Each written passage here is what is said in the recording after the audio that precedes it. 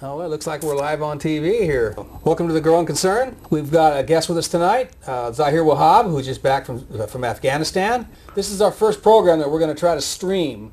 And if this works out, and it looks like it is, we'll be able to put that URL up, that link up next week.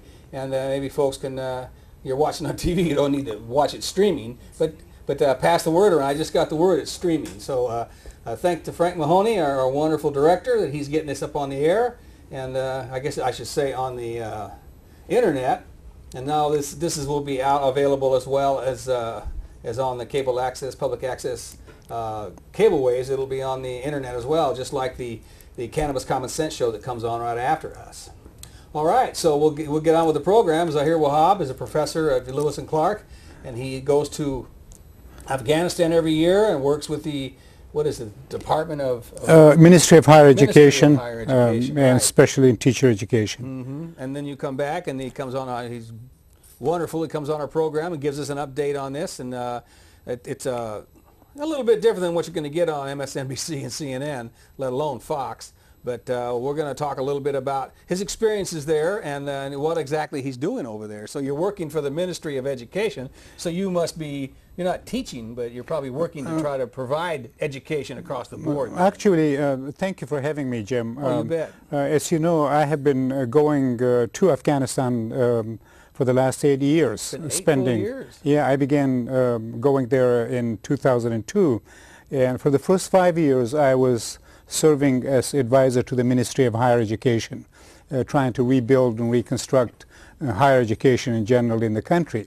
The last 2 years, what we did was to establish a program with assistance from the U.S. government and taxpayers and U of Mass, establish a master's degree program, the first and only master's degree program to train and retrain teacher education faculty. There are 16 4-year teacher training colleges in Afghanistan, and the vast majority of their instructors who teach in the teacher education colleges only have bachelor's degrees, and they received their education some time ago. Mm-hmm. So these people need to sort of upgrade and update their training, both in terms of content but also pedagogy, teaching skills and so forth. So this program we established about 2 years ago. It's a 4-semester program, a master's degree program, 32 credit hours. And I was instrumental in, had a part in both designing the program but also designing 5 of the 12 courses in the program. So I've taught 5 of the courses in the program. And we actually just graduated this last Christmas, the first group of 22 men and women, 11 men, 11 women. We have a second group, and then there will be a third group beginning March 21st. Mm-hmm. So that's what I've been doing. There are 2 ministries in Afghanistan dealing with education. One is the Ministry of Education, which deals with K through 12th grade. So among younger grades. And then the other, yes, the pre-collegiate. Mm-hmm. And then there's the Ministry of Higher Education, which deals with the 21, 22 public institutions of higher learning. So that's what I've been doing, and then, trying to design the courses, develop the material, translate the material, and teach the classes, and mentor the people in the program. But before we get off into what the rest of the country looks like, do you have books and classrooms and all that? It's very, very difficult, Jim, and unfortunately this has been one of the problems when the United States and its coalition of the willing decided to invade and occupy the country in October 2001. The emphasis was on the counterinsurgency, counterterrorism, quote unquote, and war. And there has been very little reconstruction over the last 9 years in agriculture, in education, in healthcare, and transportation, and so forth. They're just beginning to pay attention to education and to training of the labor force. So the Afghan government, as you can imagine now, Afghanistan is toward the very bottom in terms of the poverty and underdevelopment and quote backwardness. It's just above Niger, actually, in terms of development. Is it above or below Nigeria? Well, it's So just you say above it's the just Niger. above, yeah. Niger.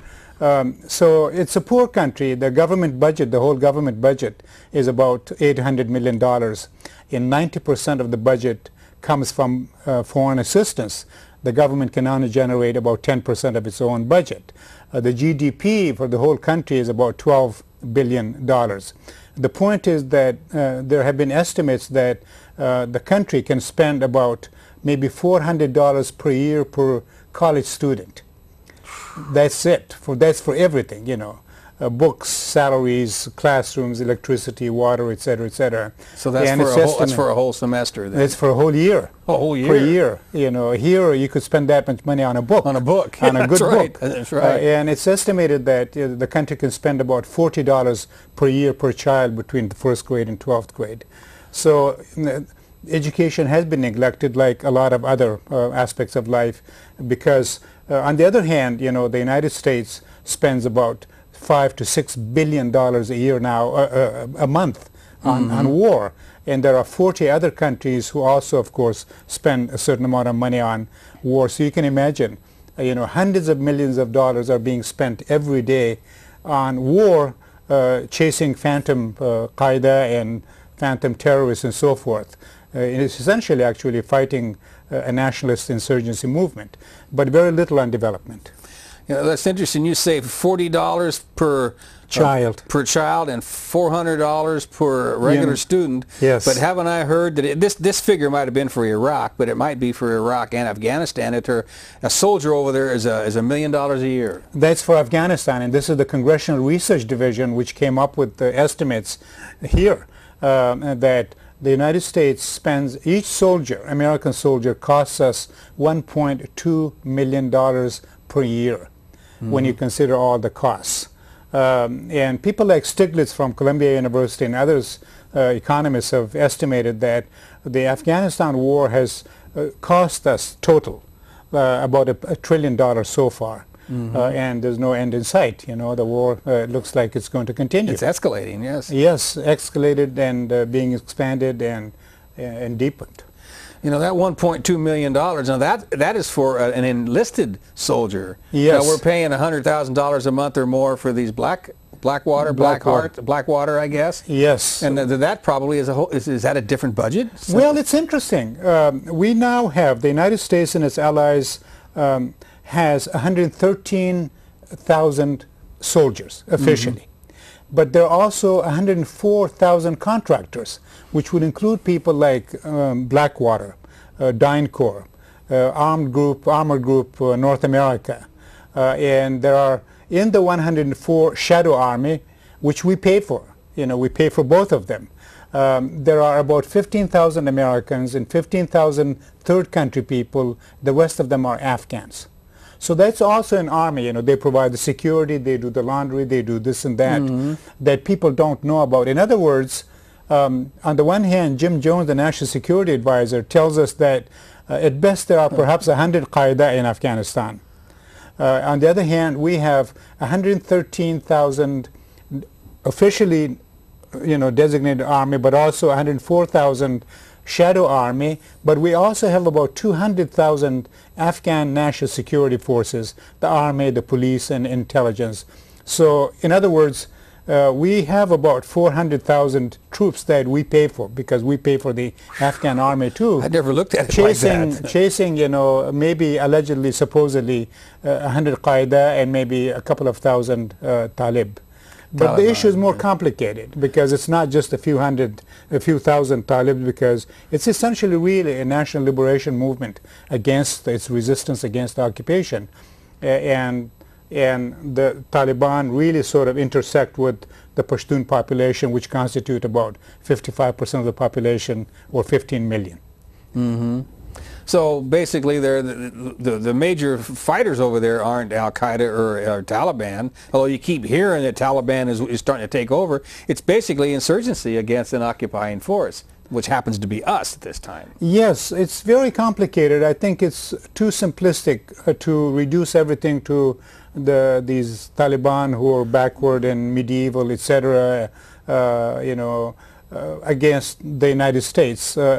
The Afghanistan situation is very, very complicated, because there are all kinds of groups fighting for their own reasons. You know, I think there's certainly a sort of a resistance movement, and not just amongst the Pashtuns or the Taliban, but they're all over the country, because right now there's fighting going on all over the country. Not just the south and southeast, but also in the north and west and other parts. And other groups also are resisting both the central government and the occupation forces, because people don't like being occupied. So you have the drug mafia fighting, creating instability for its own reasons. You have different groups fighting. You have essentially the mainstream resistance movement to the occupation, and you have sort of proxy wars between India and Pakistan, for example, or Iran and the United States, or Saudi Arabia and Iran. You know, you have these other groups. You have Hizb Islami, you have Haqqani. So it's very complicated. It's not very, very simple. It's too simplistic, and it's wrong to reduce everything to the United States, the good people trying to enlighten and liberate, you know, the women from these medieval Talib. Essentially, it really is, you know, a sort of a national resistance against occupation. But also, remember what was happening in October 2001.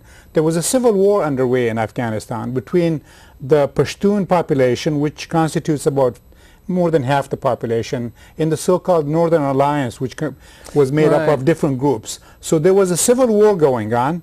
The Taliban were part of the Pashtun. The United States decided to intervene on behalf of the Northern Alliance and dislodge the Pashtuns and the Taliban from the government and positions of power. And the United States and its allies continue to sort of be supportive of the Northern Alliance, because the Northern Alliance really are the people who have the power, the privileges, you know, the positions, the access to this and that. And the Pashtuns have been sort of marginalized. So the civil war continues, and the United States has intervened on the side of, say, a coalition of the minorities against the majority population, without trying to reconcile between these groups. And so I'm afraid that the U.S. presence in Afghanistan is exacerbating the conditions and deepening the ethnic cleavages and ethnic tension that would resurface as soon as the Americans leave. You know, I've just recently read a magazine, The Nation, that did a whole range of articles on that, and they were talking about, you might have caught that, how they're talking about Karzai, whatever, is either a Pashtun or a Northern Alliance, and they have emphasized and really created, made the problem much worse by him being there.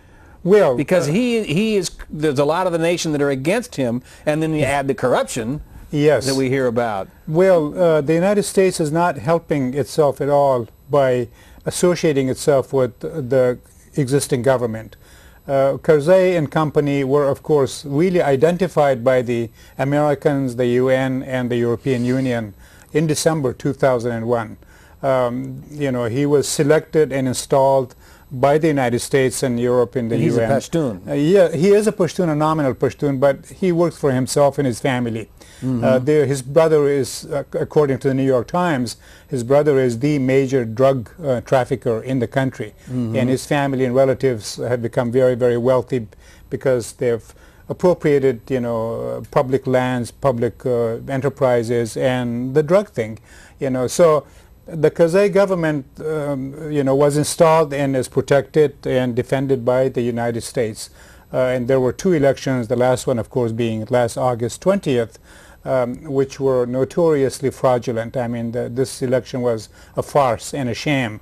And yet the United States and the Europeans decided to support Karzai and the existing government. But the Karzai government really has no legitimacy. It has no credibility. It was ranked as the most corrupt after, you know, Somalia in the world. It has not really delivered the goods and services that a government, you would expect a government. So the government has no credibility, and now it has no legitimacy, and yet the United States has decided to continue supporting, protecting, arming, and funding this kind of government. So he's bad for the United States, and the United States is actually bad for him, and that's why, you know, no government official in Afghanistan is safe anywhere in the country, and no foreigner is safe anywhere in the country, no matter what your intentions and why you're there and who you are. Because people associate the two together, and neither has any credibility or legitimacy, and neither really is liked very much by the majority of the population. So you paint a real bleak picture about that. Well, it's pretty bad.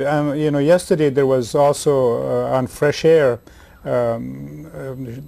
Terry Gross had this guy who wrote an article for The Nation magazine on corruption and how current Afghan government officials and their children are involved in these multi-million-dollar, you know, protections and transportation and so forth. And the article essentially was that you and I actually pay millions of dollars to the Taliban, so the Taliban would allow the U.S. Army and the people who provide them with, you know, essential material, protection money to go to travel. Mm-hmm. And it's very well documented, and it was just incredible, actually, some of the things I knew, but other things I learned yesterday, which is to say that there are lobbyists, there are public relations firms in Washington and in Virginia who work very closely with the elite and ruling elite in Afghanistan and the U.S. government to expand and perpetuate the war, because there are billions of dollars to be made.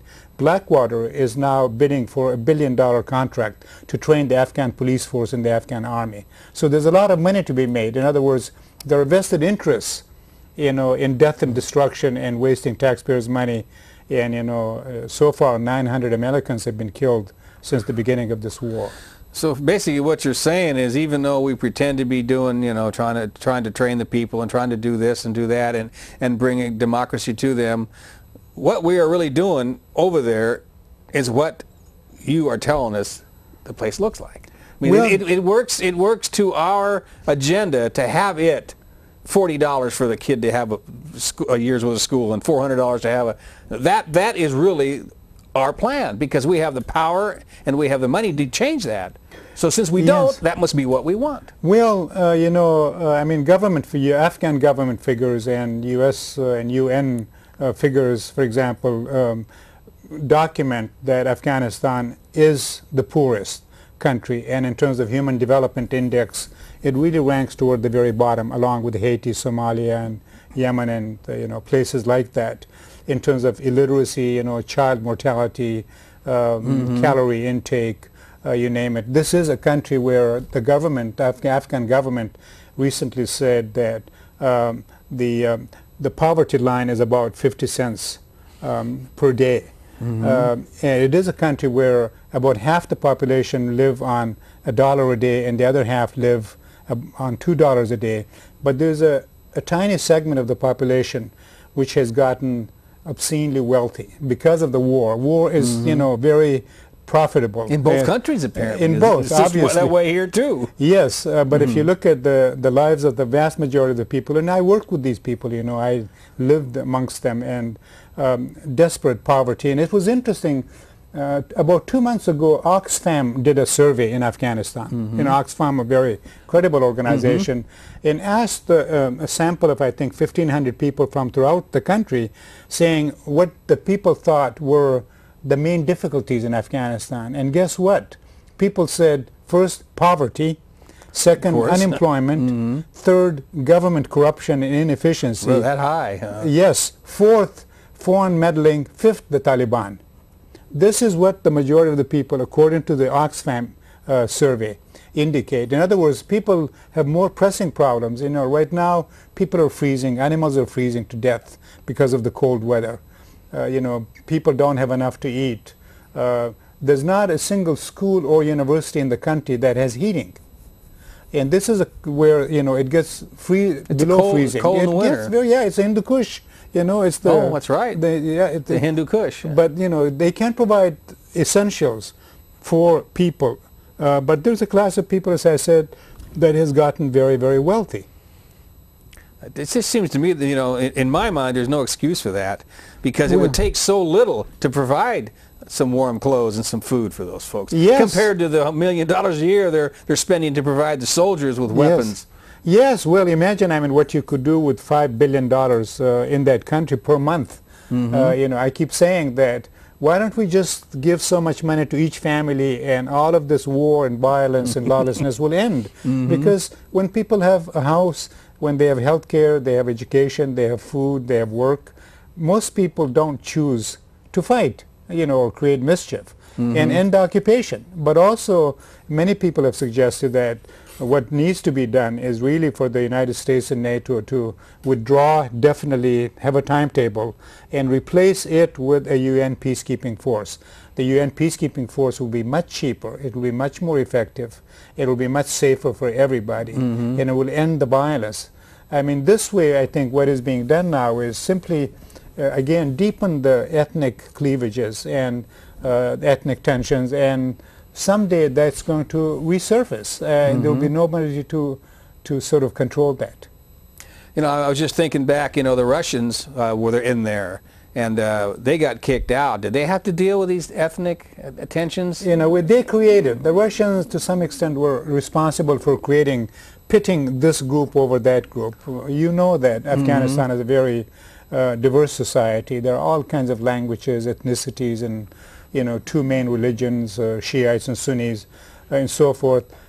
People got along before the October 78 coup, and then the Russians sort of created many of these tensions because they used this group against that group, and so now we have this problem. Unfortunately, the United States now is doing the same thing because it pays this group not to attack. I think it's a known fact that the Americans, the Germans, the Italians, and the French pay the insurgents, and i.e. the Taliban, not to attack them.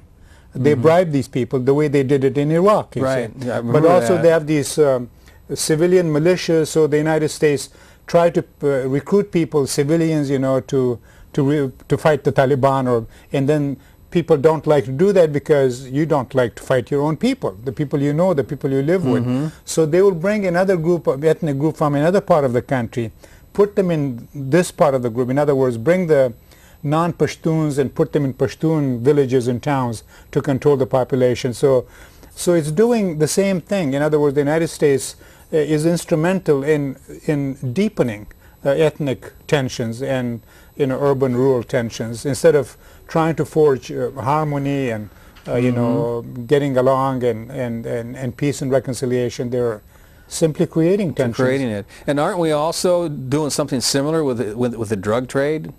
That rather than trying to stamp it out, it's become probably more than it was before. And yes. Are we just turning a blind eye to it, or is it possible that we're more involved in it than that? Well, the drug thing is very interesting. Propping up the drug lords and the warlords. Well, in a way, we're doing it. Again, remember the Taliban actually almost eliminated the drug business, and that's why Clinton rewarded the Taliban in 2001 and 2000 or 1999 because they had almost eradicated the drug issue. But now it provides, Afghanistan unfortunately provides 95% of the heroin in the world. And we know for a fact, the Americans know, according to the New York Times and U.S. government, Drug Enforcement Agency and State Department, that Karzai's own brother is the major drug trafficker. He also has been working for the CIA for the last 8 years, which is very interesting. But also, we know that some of the high government officials, ministers and governors and so forth, are up to here in the drug business. But because they help the United States and NATO, help them initially and now help them, to fight the Taliban and the insurgency, they're okay. It's well documented that, the Karzai's brother, again, is a drug trafficker, but also he works for the CIA, which is to say that the CIA has known all along who the major drug traffickers are in the country. But because Ahmad Wali Karzai helps the CIA and the U.S. Special Forces against the Taliban, he's okay, he's left alone. Furthermore, actually, Indian intelligence sources and the Russian intelligence sources and the Afghan Minister of Counter-Narcotics recently made statements to the press to the effect that elements of the U.S. forces are also involved in drug trafficking. Well, I think in Vietnam it was the same thing. Well, in Central America, Air America, we were flying drugs in. Yes, they do. It has been said by credible sources that elements of the U.S., maybe, who knows, the CIA, the Army, the, business people are involved in drug trafficking. But also, so you have about 1.5 million drug addicts in Afghanistan, and there's very little you can do to help them. You know, you can't have that amount of, but it's almost a third of the economy now, because again, there was very little redevelopment and reconstruction going on. So instead of the allies, the U.S., trying to you know, encourage and develop the legitimate, legal, useful economy, they didn't pay attention to that, and people somehow have to make a living. And you know, poppies are very low maintenance, they're very profitable, and that's what people do. But the, you know, the side effect is that you have large numbers of men, women, and children addicted, Afghan children, addicted to narcotics. You know, there's a lot of parallels for this. The same thing is going on in Colombia with cocaine. And, you know, if my history serves me right, it seems to me that didn't the East India Tea Company or whatever involved with opium trade in order to get the tea? So they made sure that a lot of people were addicted to opium and brought large amounts of opium into China in order to get the tea out? Yes. And, well, and it seems to be a very common government. Well, it's both, I think, economic control. I mean, drugs, as you know, there's a lot of money globally, and all kinds of people, foreigners, are involved in the Afghan drug trade too. But it's also a way to control the population. I mean, women and children, for example, in Afghanistan, they would take, you know, opium or give it to children because there's no other medicine. There's no health care. Or children are hungry and crying, so mothers would give them poppy seeds. And so you have children made addicted, you know, on drugs because of the necessities. And I think maybe ruling elites find it very convenient to have large numbers of people, you know, either be afflicted with drugs or alcohol or whatever it is, so they, you know, they just go to sleep and not bother the governments or the ruling elites. No rebellion when people, you know. Right. I wonder what happened to our pictures. I was just thinking, you know, that we've talked a lot about the philosophy and what's going on in the country, and it would be good time to start looking at some pictures of what the country really looks like. I have quite a few pictures. These are fresh pictures you brought back from your last trip. Yeah, well, that's great. I'm always taking pictures, so you take a ton of them. All right, we'll get the graphics machine, getting them some of them pictures up, and we just kind of work through them, and you can discuss a little bit. I remember that you always have pictures of the schools and the streets, and it's you know, when you look at, I mean, in every way the conditions are really, really bad. So this is sort of street life, you know, and it's getting cold. People trying to make a living. All right, so this is a fairly recent picture then. This autumn or winter then. Yes. Now this is this Arabic language that's being written up there? No, it's actually Dari, one of the main languages. But the point here is children. People do very heavy work. They're trying to have draining ditches, you know, because the roads. They have heavy rains then. Heavy rains and a lot of mud, a lot of dust. You can see people would use anything. That's a tank, actually. It's an old beat-up tank, but it's used as a store, a makeshift old Russian tank, probably? Yes, a Russian tank, yes, indeed. You see that we drove by this place, you know, these streets. You can see people half demolished. You know, people would use whatever space there is for living or for business or a bombed-out building to make a living. Yes, Kabul and everywhere in the country. And the other thing you see is child labor, you know, children having a very hard life. These children have a responsibility, so the sacks, they have to find, by the end of the day, they must take home so much fuel, wood, plastic, you know, paper or whatever. And garbage, there's hardly any garbage collection in a city of 4.5 million people. And the roads are like this. Only 20% of the roads in Kabul, in the capital, are paved. The rest are just like that. These are the teacher education faculty. This is one of the groups, 11 men, 11 women, in this program, the master's degree program that I am, you know, helping with. What does a teacher make? A school teacher makes about $100 a month. College professors could be making from $200 a month to, these are also the same people. They were graduates. $200 a month to maybe $700 a month. If you have a doctorate degree and you're a full professor, you would be making about $700 a month. Well, that's But school teachers, government officials, police and soldiers, this is in Nangarhar in the southeast where it gets like 115, 120 degrees in the summer. But this is a school of 5,000 students with no building. So, you know, the whole school, they're lucky. There are some trees there, and, you know, the girls can study in there. This is the cafeteria of Kabul Education University, you know, where people can get snacks and eat. This is the dining hall of the Nangarhar University in southeastern Afghanistan. You can see, I told the students, why don't you sit properly on the benches, you know, in chairs, and they said they're so dirty. We can't sit on them. They will dirty their clothes. So they just put their feet on them? Yes, then. they put their feet on them, and, you know, they eat with their hands because there are no tools and utensils. This is right, you know, 4 miles from the Kabul American Embassy in Kabul. This is one of the classrooms at Kabul Education University, and that's mold. You know, it's mold on the left. You know, but that's, you find whatever space there is. You know, some kind of a flimsy board. This is again our group. Our group, of course, we had enough budget to provide a decent classroom and bulletin boards, you know, and heating and air conditioning. But you know, education is terribly substandard. This is Kabul Education University. You know, it was a very nice facility. This was built by the Russians and now, of course, turned into a university. But you see women dressing in all kinds of ways, you know, and you also see men dressed in national costume or Western clothes or whatever. I thought these would be interesting. So again, the master's degree students, these are mostly under 30. These people have known nothing but war and misery. They're all traumatized, Jim. It's really, it's very disheartening to see how traumatized the whole nation is, men and women, children and adults.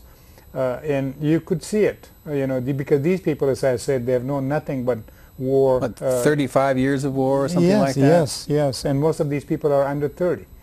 This is a bathroom at Kabul Education University, and you can see the sanitation, you know, the filth. There's hardly any water ever, you know, and there's no maintenance, and so you know, everyone is sick, you know, because of the poor lack of hygiene, yes, and sanitation, you know, and so you have epidemics all the time. This is dysentery and yes, typhoid maybe. Yes. Well, it's a kitchen. Yeah. This is another university class in Nangarhar University. You can see, I think there was one woman in this particular class, all men. There are about 19% of the university students are women, 19 to 20% are women. At the school level, there are more girls, about 39–40% girls in the elementary, but their numbers decline as you go up in school because they can't go to school because they're afraid, or you know, the families don't allow them, or they get married, or they have to work at home. So the higher up you go in the education ladder, the fewer the number of girls and women. Is the Taliban responsible for some of that? Yes, keeping the them Taliban, yes, they have something to do with it, because they look down on you know, women's education and girls' education. Although in some cases now, the government and foreign NGOs have been able to negotiate with them. This is the cafeteria for Kabul Education University. In some cases, they have negotiated with the Taliban to allow girls' schools, you know, and women's schools. It's one of the secretaries so in Afghan. You do have electricity occasionally? Yes, although this is generator, so thanks to the U.S. taxpayers, all NGO, you can't rely on public electricity. Again, this is a country where only 13% of the people have electricity. 13%. All the time? They have electricity all the time? Most of the time. But, you know, 85% of the people have no electricity, unless you're wealthy and have a generator. But so all NGOs, all foreigners buy their own generators, which of course uses a lot of fuel and also creates a lot of pollution. When you say they don't have electricity, you mean they don't have the facilities for it, or they just don't have it.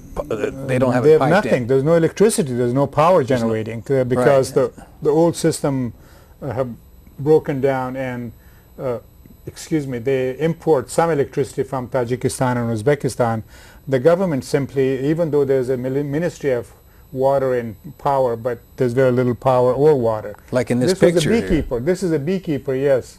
Very close to the university. I became interested in talking to him, and this is what he has been doing for 40 years. He travels throughout the country with his bees, you know, and sets up shop and sells the honey. And produces honey, yes. Well, he's an enterprising man. Yes, this is interesting because this is Kabul Education University. The classroom used as a storage facility. On the one hand, people complain that there aren't enough classrooms. On the other hand, or aren't enough chairs and desks.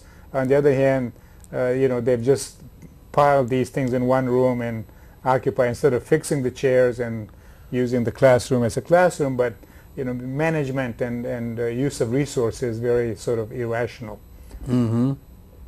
Yeah, this is a small repair job at the Kabul Education University. Putting in paving stones and such? Yes, yes. I don't see any workmen, so... Yeah, they were upstairs. Okay. This was, so this is again, you know, university students in the dormitory. You know, in the dorms, maybe 15, 20 people to a room at the university level. 12, 10 people. No one has, you know, single room or two people sharing. What kind of bedding do they have? Is it minimal, you know, very austere. I mean, life is very austere. This is the gym at Kabul Education University. There was very little actually. I helped them to purchase some of the equipment. So, you know, the country has no money, and there's also corruption. Money disappears. You know, it doesn't get to where money is supposed to go. Everyone takes a cut. Mm-hmm.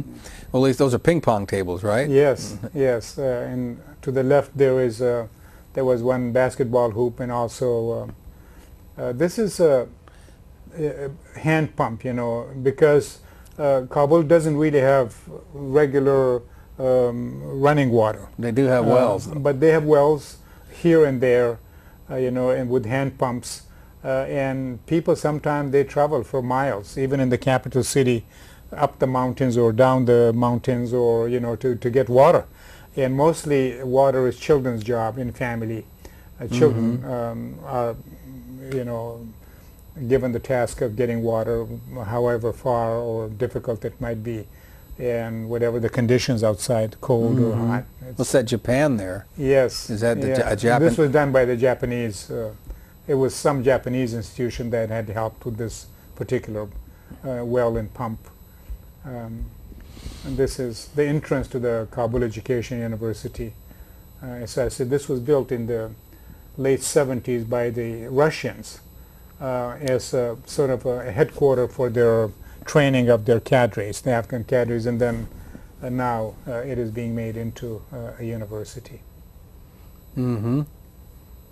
Nice blue sky in the background. It's it used to be very beautiful. Yeah, this is a dormitory, so you see two, you know, beds are These are bunk beds. Yeah. Yes, bunks, and very crowded, you know, and there's not enough electricity, so people have a very hard time studying, and either there is no library or the library would close at about 5 o'clock. Because there's no electricity. There's no electricity, but also the librarians, they have to go home because people are afraid to go home late, especially women. After dark. People disappear, you know, people disappear in the city in broad daylight, actually. I know many families who are very worried about their daughters, in particular, or women, you know, being kidnapped, abducted, and abused. I think that might have been the last of the pictures there. Apparently it was. Yeah. Well, that gives us a good idea, you know. That it seems to me that I didn't see people laughing and smiling a lot, but it didn't seem like they were super depressed. I mean, they're resilient. They're bouncing back. They're trying to make it work. well, however the conditions might be, which is, you know, what Afghanistan has always, to me, stood for was you know, firmness in the face of a lot of problems, because they're kind of at a crossroads there. Haven't they been tried to have been conquered for centuries? Yes, well, it's called the graveyard of empires. Of empires, that was it. You bet. Alexander the Great didn't manage to. He went around there. Yeah, but didn't manage to really completely subdue the people. The Anglo-Afghan wars, they had 3 wars in the 18th and 19th, and then the last one was in early 20th century. The Russians failed to subdue and conquer and colonize the people. So the Afghans, even though they have differences, they can be very contentious amongst themselves, and this is sort of a trait. They're very proud people, they're very independent people, and they're very contentious. So they would, you know, argue and fight and so forth amongst themselves, but if a foreigner comes, then they all unite against the foreigners. So they pride themselves in being resilient, and the geography is such, Jim, that it's a very difficult place. I don't know why and how they decided 3,000 years ago to settle in the valley. It's a very mountainous country. Only about less than 14% of the land is arable. The rest are just arid mountains mostly. Some mountains have, you know, jungles and forests which are being destroyed by the war and, you know, smuggling, timber cutting and so forth. But it's a very difficult place. The weather is harsh. It can be very hot. It can be very cold. It's desolate. There's water, but the water flows out of the country. It's very mountainous. People isolated here and there. It's very interesting when you fly over it to see. You would think that it's like a moonscape, you know, and then all of a sudden you see a valley and villages and towns. So they do. And that's why I think there's just no way that the United States and NATO can really subdue and colonize these people.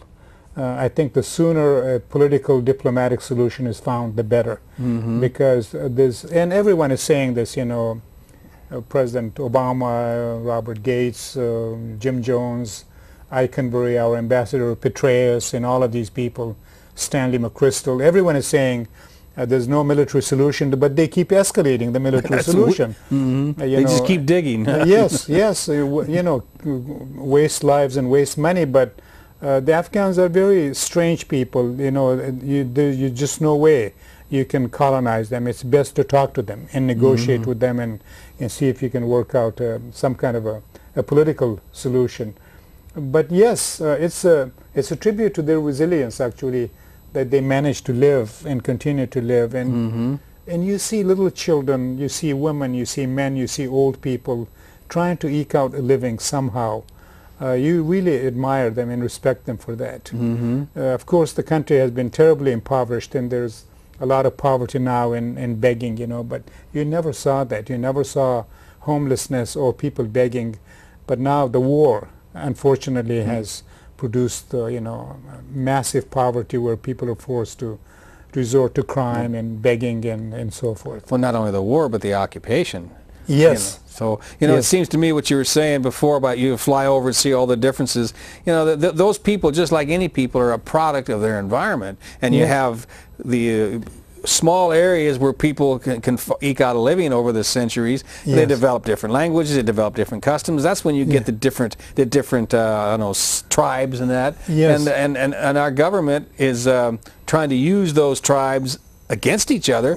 And that's just what the Russians did. But even though it seems to work, that's going to be what eventually makes us fail. Yes, well, because you know, if you pit ethnic groups or religious groups or regional linguistic groups against each other, or the so-called modernized sector against the rest of the population, there's damage being done. You know, people get killed, people lose property, they lose loved ones, they lose their stability and sense of security, they lose their religion, they lose their language. You know, I mean, the Afghans really do feel under siege. They feel like they're losing. You know, they're losing everything that was dear to them.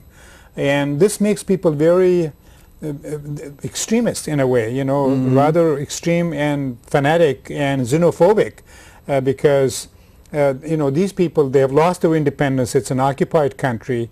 You know, they've lost their traditional ways through the onslaught of globalization and the mass media. There's a fair amount of conversion going on by our soldiers, among other people, you know, foreigners trying to convert Afghans into other religions. They've lost their custom in some way, especially in the cities, like food, you know, etiquettes, manners, clothing, and so forth. So people feel like they're under siege, and they, under those conditions, you know, you tend to become more xenophobic and more extreme. And you hold on stronger to what you have. Whatever you can hold on to. But also, if some other group does you harm or insults you or robs you of your dignity and so forth, that people don't forget that. You know, and I keep telling my foreign fellows to try to reconcile, but also try to harmonize, bring harmony instead of divisions, you know, friction, tension, and sectarianism. But the convenient thing now is for the occupying forces to use this against that, you know, or the other countries that are waging sort of proxy war, especially Pakistan and India and Iran and Saudi Arabia and Iran and Afghanistan. Someday these foreigners will have to leave, you know, 2 years from now, 5 years or 10 years. Then those people would have to settle these scores, you know. So you're really sowing seeds of violence and tension and friction and fragmentation, which is a disservice to the society. And you know, we always try to take the high road, but we're not taking the high road, it seems like, in this situation at all. It doesn't look like that, because again, this is like a total war, you know. So we're attacking these people with drones, we're attacking these people with the military, with the CIA, the special forces, the shadow army, the real army. I mean, this is really massive assault on a population day and night, indiscriminate, you know. And across the border in Pakistan, you know, people don't understand that the border, the Afghans have never accepted the border between Pakistan and Afghanistan. The Brits sort of put that border, the so-called Durand Line, in 1893, where they divided the same population, the Pashtuns, half of them in Afghanistan, half in Pakistan. The Pashtuns have never accepted that. So when the U.S. says, you know, the Taliban use these sanctuaries in Pakistan, those are not sanctuaries, that's where they live. You know, it'll be like us going to California, you know, or Californians coming up, you know, that's not refuge or sanctuary, we're all Americans, That's you know. right. And we go from one state to another because we have relatives. Sure, that makes sense. No, we're doing a lot of damage to this society. Its diet, its environment, you know. A lot of damage is done to wildlife, Jim, and people don't know about this. Some of the most rare species are being exterminated, you know, animals, trees, plants, herbs, fruits, and this depleted uranium that is being used, that's horrible. Especially in the Tora Bora area. We're seeing a lot of birth deformities. Like in Iraq, yes, from the war in '91. Johns Hopkins and Harvard University and the UN, everybody has documented the deformities. There are many more deformities now, you know, and deforestation, you know, and also Kellogg, Brown and Roots, KBR, is in charge of getting rid of the trash for the U.S. military forces, and they just burn that in the open. There are no incinerators. They burn everything from human corpses to plastic bottles. And in fact, the U.S. Army, the troops have sued KBR in the U.S. courts for causing environmental damage, but also endangering their health, the health of our troops in Afghanistan. So we're doing massive damage, you know, to institutions, to the culture, to the economy, to the environment, to the rivers, to everything else. And meanwhile, we have McChrystal and those folks coming onto the television here in this country and CNN and saying that we can't win this without winning the minds and the hearts of the people. But what are they doing to do that? But you don't win the people over by burning trash, executing them. Well, executing them in the middle of the night, which has happened just in the last 10 days. You know, the UN estimates that last year about 2,400 Afghan civilians were killed. More than half of them were under 18. They were school children, and these are civilians. And then half of them are children. You know, they would go in the middle of the night. Either they go into the wrong house, or somebody you know, gave them the wrong information, or they suspect something, or you know, the drone took the wrong picture. So you brutalize people, and the country is riddled with American prisons. Not just Bagram, you know, which was the precursor really to Abu Ghraib in Guantanamo. I mean, the techniques they use in Guantanamo and Abu Ghraib were perfected in Bagram first, but there are other prisons. So you imprison people, you beat them up, you kill them, you execute them, you bomb them, you take their loved ones, you destroy, you kill their animals, you know, you destroy their fields. And that's never the end of it there. There's never the end. You know, what are they supposed to think about you? And how can you really expect them to like you or even tolerate you? We could read from the book of Bob Dylan, you know, when you ain't got nothing, you got nothing to lose. And, and we're taking away any reason they would have not to come at us. I think we're down to about 7 minutes. We'd like to maybe get a couple phone calls here. Yes, and please. I meant to do this earlier, but this conversation was just so engrossing. And every time you come on, you talk about the same thing, but it's completely... Yes, how many more years are we going to be talking about this? I hope it'll be, you know, the American people are the only ones going to be able to stop this war. Yes, you know, because they're so entrenched, just like the Russians were entrenched. They stayed over there even though they know it was breaking the back of the country. They stayed there until the back of the country was broken. It seems to me is the history of it. As you well know, and our viewers know, that war is very profitable. You know, in this country. I mean, there's it's part of the economy now, and it's now part of the culture. A lot of careers are built on war and conquest and colonization. McChrystal, Petraeus, you know, Obama, Robert Gates, these people, Hillary Clinton, you know, they're in the so-called terrorism industry experts. So war is very functional, unfortunately, in a twisted way. But just think what we could do with the money, the resources, the intelligence, the goodwill that exists in America, if we use that for positive and of course the people constructive purposes. The people up on top make a lot of money, but there's a lot of people that are, you know, in production making wages that are making, you know, whatever, the helicopters or parts for all the different machines and everything that are going over. So it isn't just, you know, the arms manufacturers, it's the people that make all that equipment as well. Well, even probably every state in the union's got something going on that goes to Afghanistan or Iraq. Yes, you know, and when you're done with your army service, if you work as a security guard for, say, DynCorp or a training person or Blackwater, you can be paid anywhere from $500 to $1,000 a day, plus expenses. More than they make in a year. Just about what the highest paid professor makes. You said $700 a year or a month. Yes, true. It's such a large country, and it's such a large magnitude of evil that we're doing over there. Well, yes, we're not helping this country, and we're wasting a lot of lives. As I said, you know, about 900 Americans have been killed so far since October. 13 of them in January thus far. About 1,500 foreign troops have been killed, thousands injured, and how many more committed suicide here, you know, or homicide, or homeless, or messed up on drugs.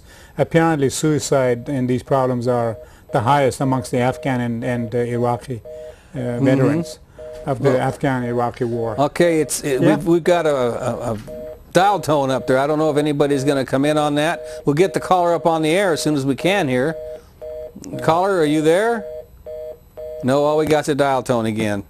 Okay, so we should have started this a little bit earlier because sometimes it gets a little bumpy, and we haven't been on air for a month now with the holiday closures, and I had a family issue last week that I had to get down to California, and we got about 3.5 minutes left. I really appreciate you coming on and taking time to come on, and I'm really excited that this is the program we can get it up onto the internet live, because hopefully, you know, folks are tuning in, and this doesn't come as no surprise to me, but I think this would come as great surprise to most of the people in this country. It looks like I think in this country there's the beginning of a movement for people to recognize the futility, the immorality, and illegality of this invasion and occupation, which is what it is.